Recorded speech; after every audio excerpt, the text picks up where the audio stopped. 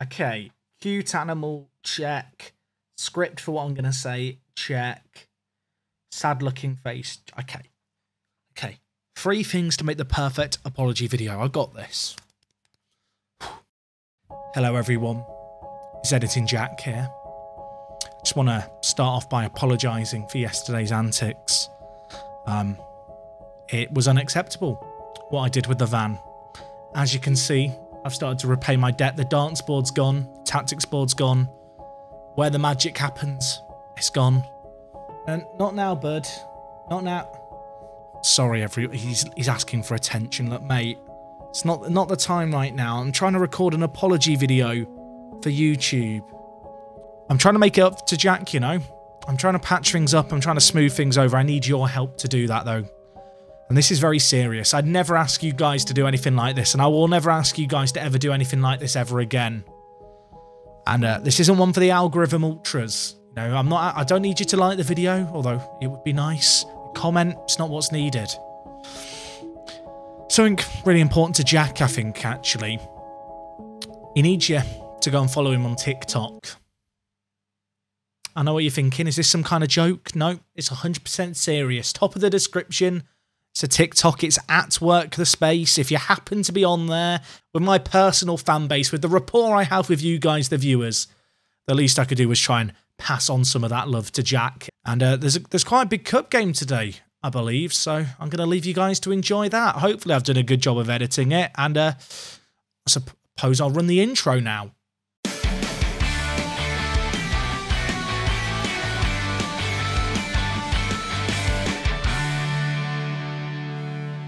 How's it going, folks, and welcome back. It's episode number 18 of Part 2 Primera. Today, we are back with something big and something a little bit unexpected. We have gone on a cup run, everyone. We've made it to the 4th round of the Copa del Rey, and we've been rewarded for our efforts with a game against Atletico Madrid. Yeah, doesn't get much bigger than that, does it? I mean, this is probably the biggest match we've had so far in terms of during our leadership period here at Racing. Hopefully, we're going to give them a good little game. And well, since you were last here, a fair bit's happened. But before we get into what's happened with me in my little football bubble, let's talk about the wider footballing world in this database and this save game, because Norway have won the World Cup. Yeah, I don't know either. They beat France. Of course, this is the Qatar World Cup that's been played in the winter. And as you can see here, they won 2-1 in the final. You could say they got a little bit lucky. I'd go as far as to say they got very lucky. But fair play, Norway. You've done well. Maybe one of those Football Manager things, but if you're a betting man, if you trust Football Manager, maybe stick a fiver on Norway to win the World Cup in a couple of years' time. And while a little closer to home, we've played a lot of matches and the transfer window is open. It is, in fact, the last week of the transfer window. No one new has come in yet. That will hopefully change, otherwise things have gone very, very wrong. And well, let's talk about the transfer dealings. In terms of the ins, there's none yet. In terms of the outs, well, Simeone has left us. Di Vicente and Reco have also departed. At the end, we got just over £1 million for all of them, which I think is a really good sum of money. Di Vicente wasn't originally going to go to Deportivo, but he turned down a few contract offers. We offered him out a couple more times, and in the end, Deportivo was the club we settled on. We sold him for £500,000, which, to be honest, a little bit disappointed we couldn't get more, but of course, Deportivo, not a divisional rival, on his debut for them, he got a red card. So I think we did a really good bit of business there, and it's some significant money that hopefully we're going to be able to reinvest. Now, the reason I say hopefully reinvest is because we only get 15% of our transfer revenue made available to us, and a lot of that's gone into the wage budget. In this new league that we play in, there is actually a rule that there is a minimum wage that players have to have on full-time dealings, £1,400. There was a couple of players in the B team and in the under-19 who are youngsters I don't want to lose for nothing, but because of this kind of minimum wage, they had expectations which were a little bit above what I really wanted to be giving them. Players like Goria, for example, now on £2,000 a week. I mean, he's laughing to the bank. He was on a few £100 not that long ago. But yeah, as a result, that's eating up some money. But we are still trying to get some bits done, and we're doing that via selling some players and hopefully signing some players. In terms of the outs, it looks like Lopez is going to leave us. Now, Lopez was a really hot prospect when he generated at the club a few years ago. I've been a little bit underwhelmed by his development. He's got full determination and he's got really an ambitious personality. So I don't see him as a player who's likely to fulfill his potential. Now, at 17 years old, don't get me wrong, he's got a long, long future ahead of him. Hence the fact we've got a sell-on clause. But in the end, when a £450,000 bid came in for him with 30% of any future profit, decided to take them up on that offer. And elsewhere, you'll notice Cedric also leaving for a similar sum of money. Ultimately, with Cedric, he's not played nearly enough to justify his wages. It's a few £100,000. He wants to leave the club. I think it's just nice to end things amicably rather than hold him against his will and end up with a bit of a battle on our hands. That said, with those couple of players leaving, I am looking to get some business done on the ins. And while Rodrigo Fernandez is a man I would really, really like to pick up from Sporting, he's currently transfer listed with them, you can see, for £9.5 million. But we've agreed to sign him at the end of his contract. I'm hoping that once we can officially get that bit of business done, he will be happy and, well, commit to joining us permanently, maybe a little bit earlier. It might be one of those transfers where we're waiting to the summer, which would be unfortunate. Ultimately, though, really, really great defensive midfielder, 21 years old, loads of potential, has had a few issues with longer-term injuries, but I'm hoping they're not going to rear their head too much. And, well, he's not the only Sporting man we're looking at, because Chimiti is also currently on loan from Sporting, playing for, I'm not going to say that team name just to save us all, but he's playing for a lower league team in Portugal where he's had a good start. I've offered to take over the loan. They've agreed to it, and it's worth noting his contract at his current club expires at the end of the year. In an ideal world, we get him in on loan. If I like what I see, I can swoop in, maybe offer him a contract and sign him permanently for the end of the year. Either way, he could end up being a super useful player just to get on loan for the rest of this season, because there has been a little bit of turnover in the squad department, especially with so many players leaving. Now, talking about players leaving, of course, Cedric hasn't left us yet, but the current squad size, as you can see here, is 24 people, which is very, very small by my own personal standards. That said, given the fact we're not playing many games beyond, obviously, the league games and the singular cup we play in, there isn't as much of a necessity, I suppose, for a larger squad. All in all, I'm very happy. Of course, the one player who I desperately wanted to sign was Rhys Williams. I thought, you know what, worst case scenario, Liverpool trigger his optional contract extension of a year, we'll loan him for another year. Best case scenario, we sign him permanently. In the end, it turned out there was a ultra worst case scenario, and that is that Leganes have just signed him. So, yeah, he's going to be sticking it out in Spain, staying here, but going to a team in the league above us. That happens at the end of the season. So, Rhys Williams, we're going to enjoy you whilst we can as a centre-back. That is going to leave me with a little bit of a headache when it comes to picking up a new player next summer to play at centre-back. Not a position I thought we were going to have to perhaps look for a replacement. And I thought Rhys Williams was the one. So that's a little bit about what's been going on off the pitch since you were last here. But on the pitch, things look pretty rosy all in all. Of course, we have had a winter break. We've also had a little bit of a cup run. And in fact, since you were last here, we've played 9 games in all competition, 3 of them in the cup. Just to touch upon them really quickly, against Tarazona, we won 1-0. Lower league opposition, should have beaten them more convincingly. I mean, we got the win. I'll be happy about it. We played Huesca as well, who we beat 3-1. This was a good result against a team in our division. In this game, Torre picked up man of the match. Good little team performance. Good to see Hardy getting on the score sheet. Bicho and Mujica also there. And then, as you can see here, against Ponferradina in the cup, we beat them 4-3. So 3 wins, none of them mega convincing. This 4-3 win was, I mean, it was something. I nearly came back for it as a live com. There's a small part of me that regrets not doing that. As you can see here, they equalised in the 89th minute. Just Andy then scored a minute later. Pablo Torre in this game scored in the first minute and actually set a record for the fastest goal scored at the club, breaking the record that was set in the very previous game in the league. So now that we've talked about the Copa del Rey, I'm just going to hide it from this screen now so we can focus on the league, the thing that really matters. And suddenly, I feel like when you remove the green of the cup, it doesn't look all that impressive anymore, does it? Against Girona, who were managerless though, we got a 4-0 win. This was a good result. They didn't have a manager though. Off the back of this, they did offer me a job interview, which was kind of them. I turned them down on it. But, you know, 4-0 win. Mujica got a goal. In fact, he got 2. Hardy got a goal, and he's been in some really good form lately, playing himself into the first team, as you're going to come to see. So the next game we had was away against Tenerife, and unfortunately, it wasn't much of a party. In the end, we ended up losing this one 2-1. Pablo Torre had a good game. Williams, again, having a really solid game at the back. I really cannot understate how important his influence has been and how bigger a blow it is not to be able to sign him permanently. Elsewhere, Machado had a good performance in this game, although when you lose, it doesn't really matter if your goalkeeper had a good game or not. And well, off the back of that game, we came away with 2 3-0 wins either side of the winter break. The first was against Real Oviedo. In this game, Bicho got a hat-trick. 2 were from the penalty spot, 1 from open play. Good to see him back at his best. He's been finding a little bit of form as of late. 2 goals, as you can see here, in his last 5 games. Average rating of 7.02. I realise this includes, I think, friendlies in it, so it doesn't really mean anything. But he's been doing okay. And well, the win against Albacete was a really great result because they have been going so well at the top of the table. And I thought off the back of that, we're going to get going. We didn't get going. Against Ponferradina, as you can see here, we drew 0-0. And then we lost against Malaga 1-0. They were down a man for a lot of this game. The fact we couldn't capitalise on that is bitterly disappointing. You can see here it was a game where we played very well. We had a lot of the ball. But much like the last time we played Malaga, where I feel like I said the exact same things at the start of the season, we didn't get the win. Anyway, in terms of what all those results mean for the league table, as you can see here, we are now in 9th place. Castilla and Barcelona B doing us a bit of a favour. They can't be promoted, but they're currently in what would be the playoff spots.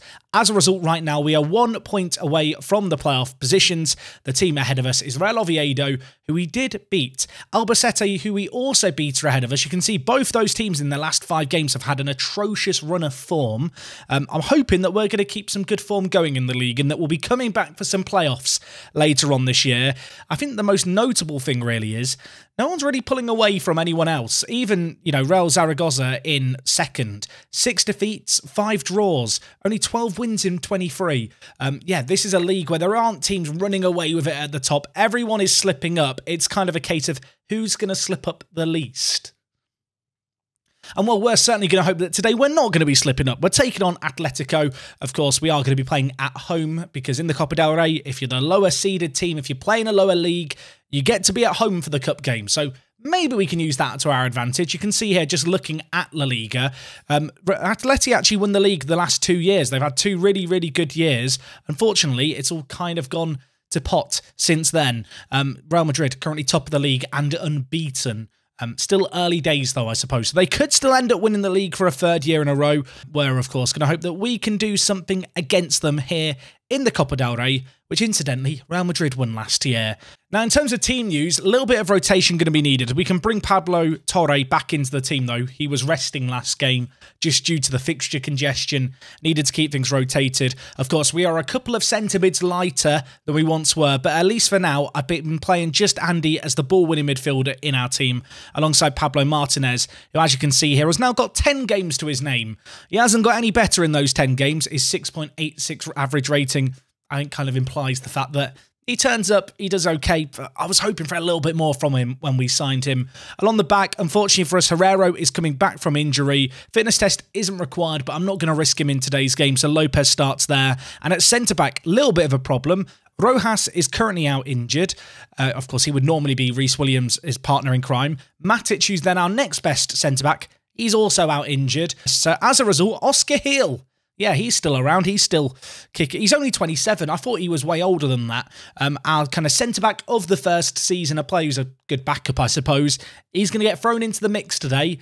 Hopefully he's going to do okay against an Atleti team who are pretty blooming good. Up top, we're going to go with Bicho, Torre, Hardy and Mejica. Worth noting that with this front 4, all of them have played pretty well as of late. You can see here in terms of average ratings for the entire season, Mejica's up there with a 7.26. Bicho had a bit of a rough start due to his injury, but he's come back into some form. Pablo Torre, maybe been a tad disappointing by his own incredibly high standards, but he's continuing to develop the 19-year-old. There's not been any renewed interest in him this January transfer window, so I think we're good for now. We're not going to have to worry about losing him, I don't think, in this last week of the window. But either way, let's submit our team for today's game. Of course, this is a bit of a free hit. It's the Copa del Rey. We're taking on a top-quality La Liga team. In terms of their team, I was hoping they might rotate things. They've got Luis Suarez, João Felix, Kondogbia's in their team alongside Koke and Saul. They've got, I mean, it's just a full-strength team.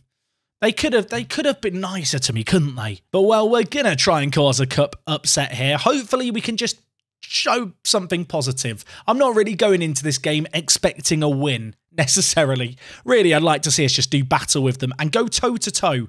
Let's show them that we're up for a fight. That would be nice at the very least. After last episode, there was a temptation to come back and just try and find a game that we were expected to win, to, you know, make me feel good about myself. This game definitely ain't it. This is going to be a game where we're underdogs. It's going to be tough. Fingers crossed we can, you know, just do well here. Give a good account of ourselves. That's all I really want. And, well, Felix is through early on. This could be bad. Okay, wide of the mark. It's okay. We're fine. I mean, we've got to throw in a dangerous area here after 6 minutes. We're not going to be pushed over. Martinez, edge of the box. Just Andy's there, and he's just banged it into the top corner. Oh my God, you can keep your nickname, mate. And Martinez gets another assist. We've replaced our centre mids. We got rid of a couple of them in January. We've replaced them with players who were already here. I know, it's a genius play. What an effort that is, though, by Just Andy. Smashes it into the top corner. Pick that out, Atleti. We're in the lead. Right, Bicho's off the pitch injured. That does scare me slightly, but what scares me more, perhaps, is the fact there's a highlight and they're bringing the ball forward. Although we have it now. Hardy, who's been, I want to say, a bit of a revelation as of late out on the right-hand side. He's been scoring a lot of goals and, well, hopefully he's going to score more here as Suarez smashes it in. But no mercy. I mean, we were in the lead for, I think, by my watch, about 8.5 minutes. That's okay, right? So just tell me it's okay. I mean, what can we say about this, really? Luis Diaz has ran through, plays it to Suarez. He smashes it at Machado. It looks like Machado's trying to dodge the ball there, which, to be fair, if Luis Suarez smashed a ball in my direction, I might try and dodge it too, but I'm not getting paid to get in the way of it, so it's a little bit disappointing. And we're into another highlight. I mean, it's an entertaining game at the very least. Martinez, 1 assist already, plays through Mexico. What a ball that is, Mexico, you've got to. He goes round the keeper. He finds the back of the net. We're back in the lead. Oh my word, what a finish that is to go round the keeper. But by the way, Martinez, you should be celebrating with the lads. They should be encircling Martinez, not Mexico, because that pass there on his left foot is superb. Mexico takes it down, goes round Jan Oblak, and puts it into the bottom corner. We're 2-1 up. Enjoy it while it lasts, so savour it. Maybe it'll be more than 8 minutes this time. We've not made it past 8 minutes yet. There's another highlight. Hardy. Pablo. Could we get a third? No, I'm getting carried away here. Carrasco, though. I mean, Mexico, he's not that quick. Can't get on the end of Carrasco's pass there. And I will say now, Carrasco's been very disappointing at right back this year. Not sure I'll be renewing his loan for another year and keeping him in even longer term. At least as a starter. Probably the kind of player we'll look to replace. I'm now sat wondering if his loan actually lasts another year. It may well do. Bicho. Mexico's there. I mean, what is happening? What is happening here? We cannot win against the teams in our own division. We're 3-1 up against a full-strength Atletico Madrid. How should I feel? Lopez in for Herrero at left-back, winding back the ears. Bicho dinks it. I mean, Popov, questionable defending by the centre-back there, but the finish, top draw into the bottom corner. Could it happen? I say could it happen. There's a free kick straight away. But this is like the 7th highlight of the game. We're 30 minutes in. This could be a long episode. I'm sorry, editing Jack. You're going to have a lot of work to do here. Oscar Hill to Reece Williams, who's on a booking. Don't get sent off again, Reece. I can't deal with that. Hardy's bringing it forward. He's got Carrasco on the right. He might go on his own here. He tries to go on his own and it's blocked. But, I mean, it's not out the woods yet. Let's try and box them in. Let's try and turn over possession. João Felix with it. Lumps it to Suarez. Right. Machado. It's your moment. I don't know if he's... Is he aware that he's a goalkeeper? Maybe he doesn't know what he is. You know when you see those weird rescue videos where, like, I don't know, a dog is raised by a group of ducks and it acts like a duck? Maybe Machado grew up around dodgeball players. It's the only explanation I can come up with for what this is in goal. Bicho. Bit long range for a free kick shot here, and, well, I'm not sure if that was a shot or a cross. Whichever it was rubbish. Oblak now has it for them, and he's going to distribute it over to the left back. 3-2 after 37 minutes. 5 goals in this game if you can't count. It's a lot of goals. I'm hoping the next is going to be in our favour. Machado to Heel. Oh my... I probably shouldn't blame Machado for that one. but it's probably Oscar Hill's fault. Whose fault is it? What is this? Have you seen...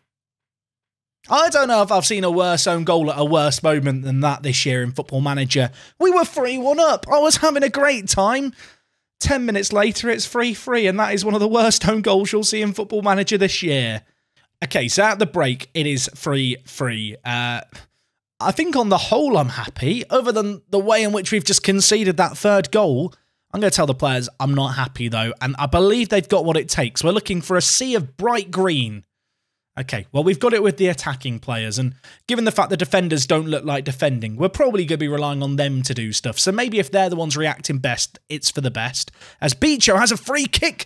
Oh my word, he's hit the post from so far away. Oh my, I can't believe what. We're giving them a fight. That's all you can really say here. We are giving them a battle. Martinez, Bicho's there. He's found the back of the net. Oh my word.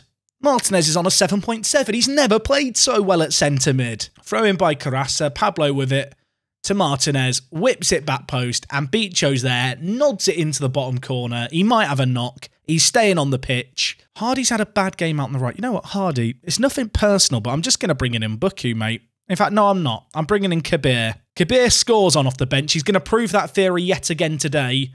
I fear we may need him to do it again because they're on the attack here. Luis Diaz on the near side.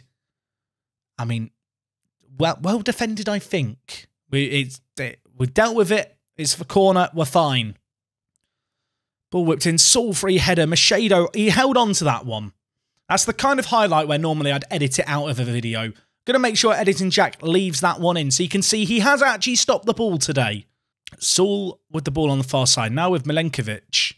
Lots of options in the middle, including Koke, who tries to play it through to Luis Suarez. Diaz is there. It's blocked. It falls back to Suarez, who's looking for the hat-trick now, of course. Goes over. We remain in the lead. I mean, we've been in the lead 3 times in this game. The previous 2 times, we've given up that lead rather abruptly. Going to hope that we can hold on to this one for a tiny bit longer. João Felix on the far side, running it forward. Do not foul him. Milinkovic in the wide area to Koke. Hits it. It's blocked. It falls back to him. Luis Diaz is there. Machado can't stop it. We won't blame him for that one. It was a good finish in the end by Luis Diaz. They've just got better quality than us. It's a game where I don't think either defence has shone. Shall we say that? I think that's a fair review of what we've witnessed here. I mean, could Machado have done better? I don't think so. I'll let him off the hook on that one again. 18 minutes left in this game. They have a corner. That scares me. It's bounced in our box. It falls to Suarez and Machado makes the best save of the match. He's kept it out. I take it all back. He's the best goalkeeper in the world. Did we swap him out for a different Machado at half-time? You might need to do some more, though. It's another corner. This kind of sustained pressure for them is adding up as João Felix smashes it in, and he makes it 5-4. I don't want to say it's been good football, but it's not been boring football. It's been entertaining. For better or for worse. There's been 9 goals. Defence, not great for either team. I was about to make a change, but there's another highlight. For the first time in this game, we find ourselves behind. This is the true test of character. Can we fight back? Frank Kabir to Martinez, who's looking for a hat-trick of assists now. Pablo, Bicho's through. What is happening? I'm losing my mind. This is one of the most mad games of Football Manager I've ever seen. I mean, no matter what happens, I'm happy with this performance. We've given it a go and then some. Kabir brings it forward to Martinez, plays it inside to Pablo, gives it wide to Bicho, who's slipping on in. He's had a knock for half the game. He's also been one of our best performers for half this game. Oh my word, there's 10 minutes left. Could we win it? I mean, I should probably make some subs for fresh legs. Pablo Torres a bit tired. Let's bring in Mbuku. You know what, Bicho, you've had a good game, but I'm going to bring in Cabanz on to play Trequartista. I know that my scouts or my staff say he's not a good Trequartista. He is a good Trequartista. They're just lying. What? Below average? Wrong. Incorrect. He's going to prove it today. He hasn't got very long to prove it, to be fair, but there's time.